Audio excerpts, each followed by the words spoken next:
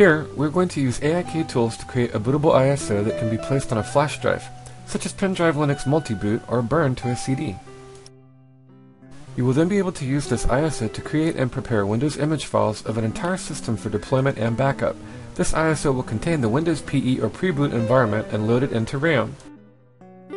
First, open the Deployment Tools command prompt with administrative privileges.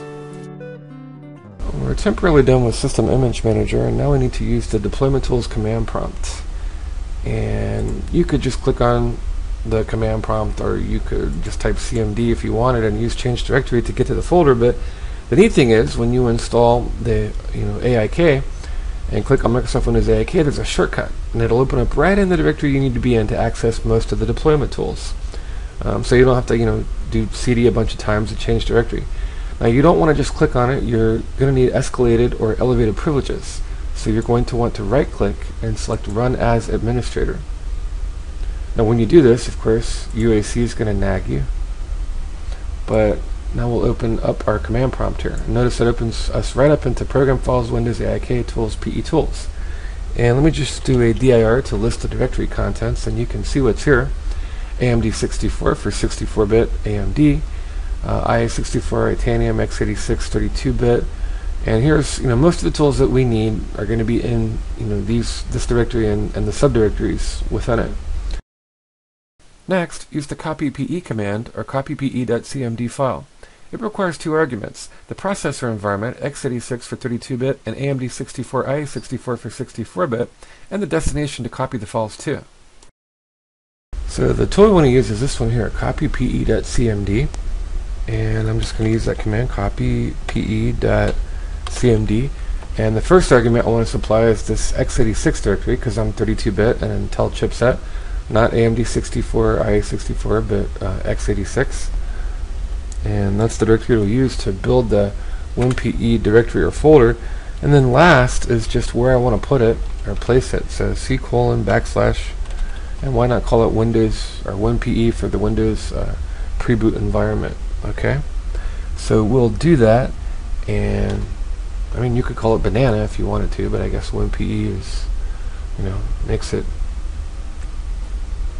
be what it is, or Nero can find words for that. Anyway, alright, so we've used that tool. Third, use the standard command console copy command to copy winpe.wim to the ISO folder's ISO sources subdirectory and rename it boot.wim. Now the next thing we want to do is we need to copy the boot image file, and in this case, to copy the boot image file and rename it, we're going to make a bootable ISO, so that we can boot up off of to actually use imagex and image a hard drive and use sysprep to prep it and cause it to run the wizard with the OOBE argument and generalize things. So, basically we need to build this bootable image, a bootable ISO. Alright, so that was sort of the first step as far as creating that folder and with the x86 files and making the Preboot Environment folder on the C drive. So now the next thing we want to do is going to be copy, and again, if you follow what I'm doing exactly, then I guess you'd be typing the same thing. If not, just be aware that your syntax may be different. You may have to fool around with your syntax some, but winpe.wim, remember .wim is the extension for a Windows image file that you make with imagex, and then C:, and that's the source, and then the destination is going to be winpe and ISO. For the ISO file that we're going to build, remember ISO is just a disk image that you can mount or burn to a CD or DVD, and sources folder, and boot Windows image file. So basically it'll just copy it to a different location and it'll rename it from winpe.wim to boot.wim.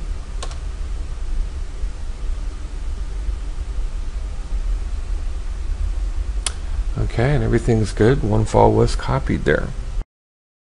Fourth, copy the imagex.exe file from C Program Files Windows AIK Tools to the folder C winpe ISO, or whatever folder you created to copy the ISOs to. And the next thing we need to do is we need to copy the imagex utility. Remember, the binary executable is imagex.exe. That's the tool that lets us create and mount and modify Windows image files. So for that tool, let's use this command again. We're in the command prompt. Might as well use the copy command plenty of times. And the problem is there's spaces, right, in program files, and so you need to put 2 double quotes here and type this argument inside the double quotes. Otherwise, the spaces will throw everything off. So C:\/ program files, of course, and Windows AIK. And having these things sandwiched between double quotes will cause the spaces not to give us a headache or errors. And then, of course, the x86 32-bit Intel-based chipset environment, and then the tool, which is imagex.exe, is the name of the tool, and that's the source. All right, and then the destination, that's what we're copying from, and what we're copying to is winpe and ISO, our ISO folder that we're later going to burn into a bootable image. Okay, and I just want to hit enter. Oops, and cannot find the, let's see what I flubbed here. Let me see. Program files, Windows AIK. Oops, my bad. I hit the up arrow, Windows AIK tools. Left off the subdirectory there. Tools, and then x86, and then imagex. Yeah, and if you're in doubt, look, let's go browse and we'll check it out. Check it out. So if I go here and I go program files, there's an easy way to tell. And Windows AIK and tools and x86.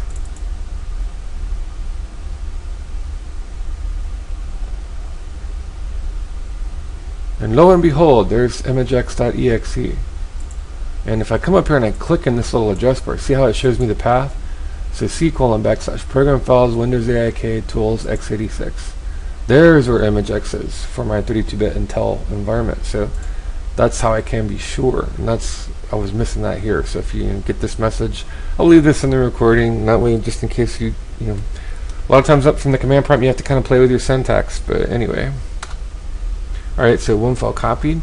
So we're pretty much set up now for our ISO. We've got all the things we need, and we've got them copied. And basically the next thing we want to do is actually create a bootable image with all these wonderful files that we've copied. 5. Use the command oscdimg for operating system CD image to create the bootable ISO image file from the files you have prepared on your ISO subdirectory using all of the previous commands. Note, oscdimg uses etfsboot.com to create the ISO image's boot sector and make it bootable. The syntax is as follows. N enables long file names, and B with no spaces indicates the location of the boot sector file. The command structure is oscdimg, the boot sector source, the source, and the target. So to do this, there's a tool we can use, and that's in the deployment tools oscdimg. oscdimg to create our image, and the arguments we're going to use are -n, -b. I need to specify a special file here in the winpe folder that was added from the x86 folder of in the activities that we just did previously, and this is etfsboot.com.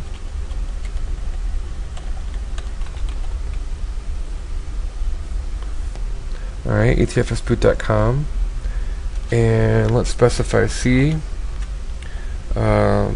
winpe ISO, and let's specify, let's see, what do we want to call it? Let's name our file winpe ISO, or ISO.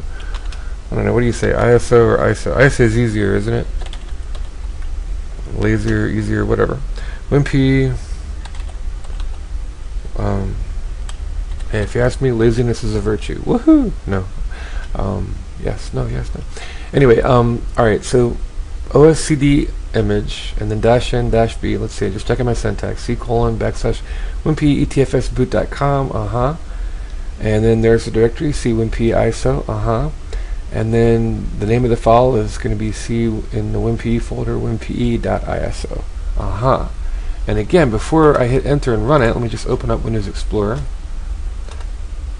and here we'll go, and here we'll go,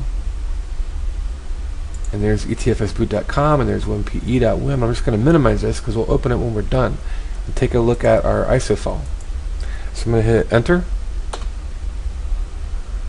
and you can see the percentage. I'll move the mouse, see what down here it's giving us a percentage of how much complete. Creating the bootable image file should be about 150, a little bit less, like 142 meg. Alright, so I'm going to pull up the directory again, and now you can see here's our image file. A little bit less than 140 meg there. Okay, so in this case, our options are we can burn it to a CD and boot directly off of it, just pop it in a machine and boot directly off of it. Or if you, like I said, if you have daemon tools or Power ISO or some kind of an image mounting tool, that's another option for you as well. Or you could just mount it directly in VMware if you want to. But either way, this will give you imagex, the tool that you need to image your hard drive with, as well as all the other things you need like sysprep and the things that you need to prepare the Windows image to place on a server for deployment across the network. Next, take the finished ISO and copy it to a bootable flash drive or burn it to a CD. I'm going to copy mine across the network and burn it to a CD with Nero. Later, I'll set it up with the most excellent and free Pen Drive Linux tool, sans the CD. When you're done creating your image file, again, you either want to burn it to a DVD or a CD, or just copy it across the network somewhere so you can burn it on another machine, or maybe mount it with daemon tools or Power ISO. So what I'm going to do is I just need to connect across the network.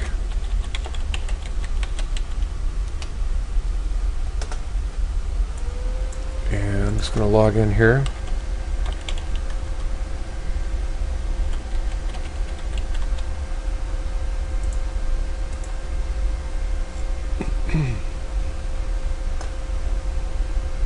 And I have a folder here that I'm going to use for imaging and image files and network installation. So I'm just going to copy it there, and I'll leave that open, and I'm just going to open up another instance of my computer or Windows Explorer, and I want to go into the folder where I made my boot file. And this little ISO here is either what I want to burn or mount. I'm just going to right click and copy and paste that across the network. And I can burn that to a CD and use it to boot up off of, to image my, or to create my Windows image file.